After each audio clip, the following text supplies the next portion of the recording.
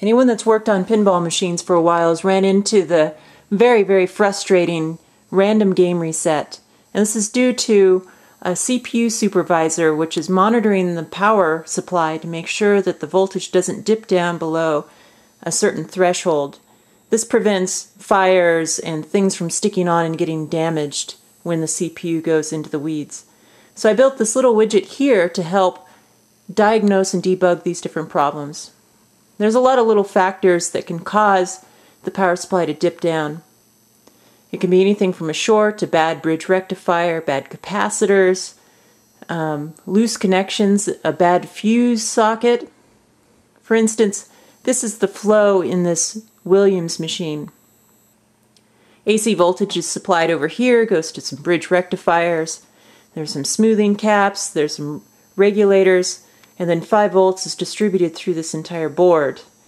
And then it goes into an insulation displacement connector, which then feeds the CPU board, feeds the flipper board, feeds the display board and the sound board, and some other auxiliary boards, and even goes to the display. So there's a lot of places that little shorts, little loose connections can happen, and it doesn't always happen all the time.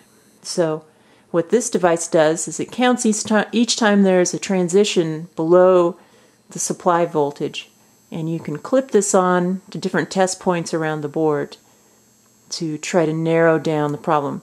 So let me start a game and see if we can get this game to have a fault. There we go. Flipping the flippers causes the voltage to dip down below my set threshold on this particular game. Here's the circuit diagram and the prototype. Start with a 9-volt battery and 2 voltage regulators. One's a fixed regulator for 5 volts, which feeds the display. This is the Neolock Firelock display, which they generously donated. Thank you guys.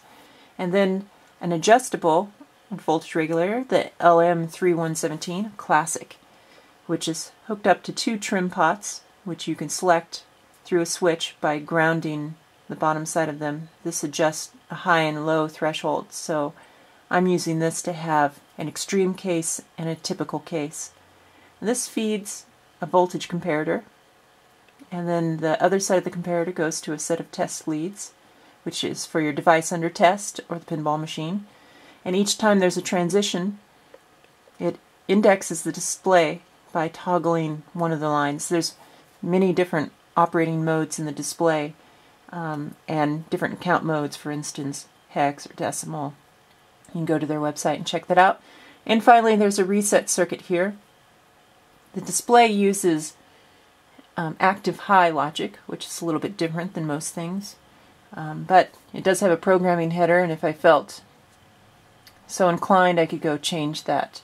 Anyway, go to their website and check it out. It's about 20 bucks. And if I toggle my bench power supply, which this is attached to, we can see that there's some transitions here. It's kind of scratchy, so it counted pretty high because of the switch. So here we can reset it. And that's it.